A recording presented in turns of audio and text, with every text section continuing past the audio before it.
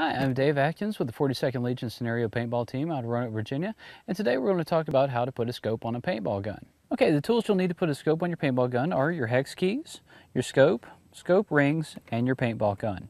First, you need to install the scope rings onto your scope. Make sure you get the right size. Okay, and also you need scope rings that will mount to the top of your paintball gun. In this case, standard 1-inch Weaver scope rings will work. Just put the scope on top of the gun. Make sure that it clears the hopper and any accessories you may have.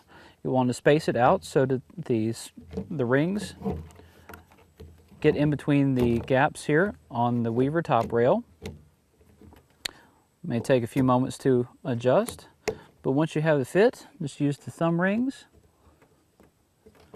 on either side. Ensure it fits down snugly.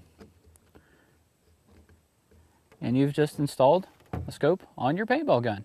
I'm Dave, and that's how you put a scope on a paintball gun.